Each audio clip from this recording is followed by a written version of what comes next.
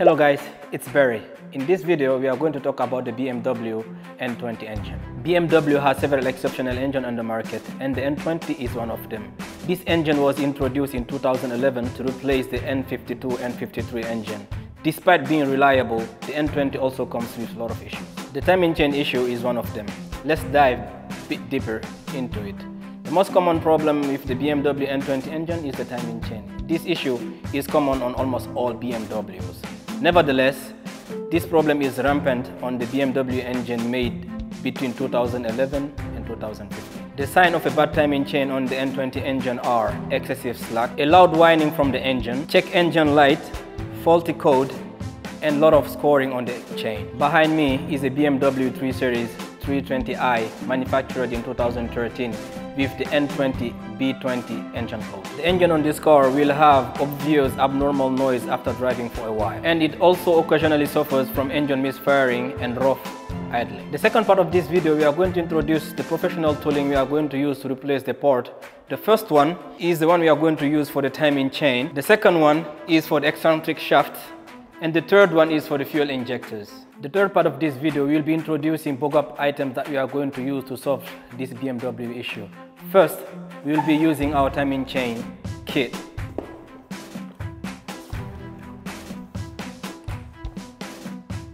Second, we will introduce the solution for our oil leakage, the cylinder head cover gasket.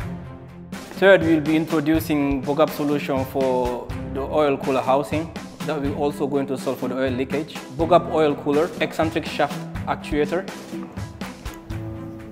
bug-up eccentric shaft. Okay, the next step, we'll start removing the air filter assembly and the cowl cover.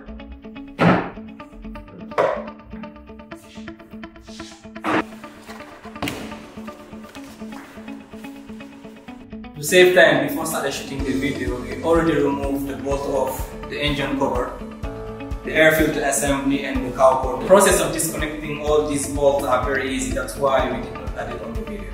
Next step, we will show you the process how to remove the ignition coil. First, you have to disconnect the connector, then you pull it out.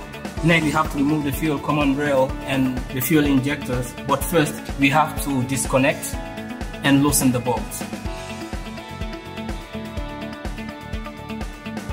Next, we will remove the high pressure fuel pump, but for time saving, these bolts were already loosened. We remove the dust cover, we disconnect the connector, and we remove the high pressure fuel pump. As you can see from the original setup from BMW, one of the reasons this cylinder head leaks oil, as you can see here, there are two bolts here, but they did not put any bolts here. That's why it leaks oil from here a lot.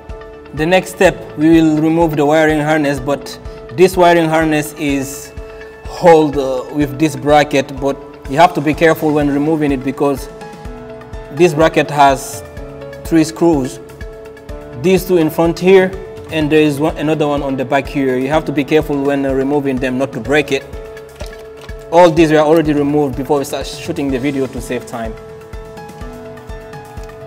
The next step, we will be removing the crankcase breather hose.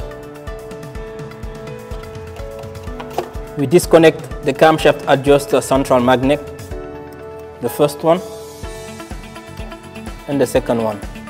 We remove the vacuum pump, but this vacuum pump was held by 3 bolts, but these bolts were already removed. As you can see at this stage, all the parts surrounding the cylinder head cover were already removed. So now it's easy for us to take care of the cylinder head cover.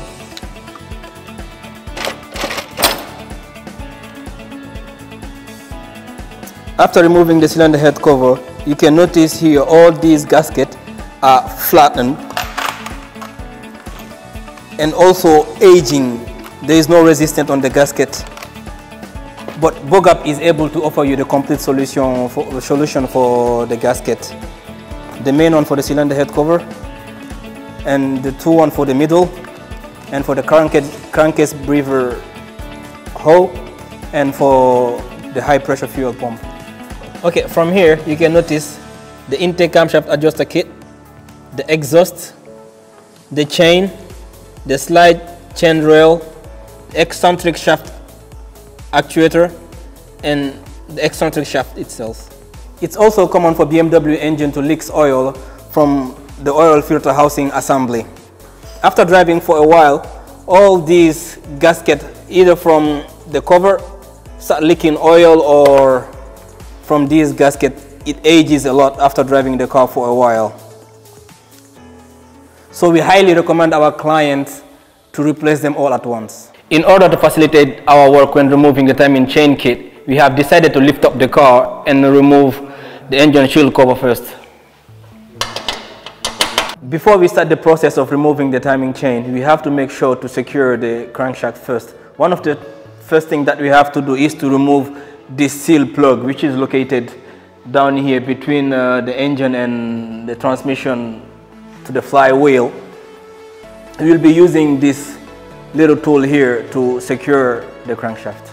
Using this tool here, now it's time to secure the crankshaft to TDC top dead center. As you can see right now, the crankshaft is this piece right here. After securing the crankshaft, now we'll be moving on top here to secure the camshaft. We'll be using this kit right here to prevent the camshaft from moving, and this one right here to prevent the variable valve timing from moving. After measuring like the variable timing they are in place, now we can remove this kit right here, then we start removing the camshaft. Let's remove the crankshaft bolts.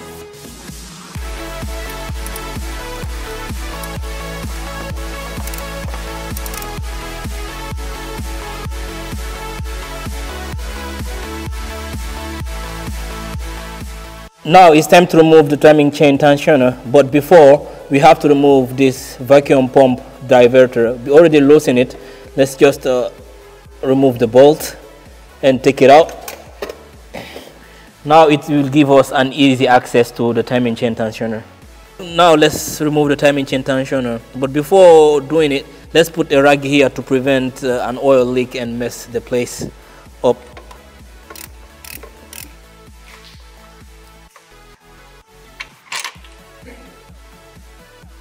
As you can see, the timing chain tensioner has been removed. Now it's time to remove the timing kit.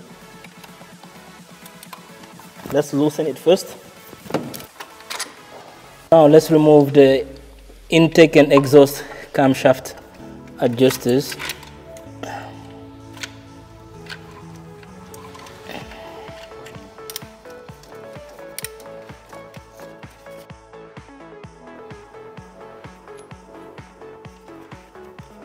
After removing all the chain component on top of the engine, now we have decided to remove the oil pan, because the timing chain is directly connected to the oil pump chain through this crankshaft. For safety purpose, when reassembling the chain together, we have decided to remove the oil pan.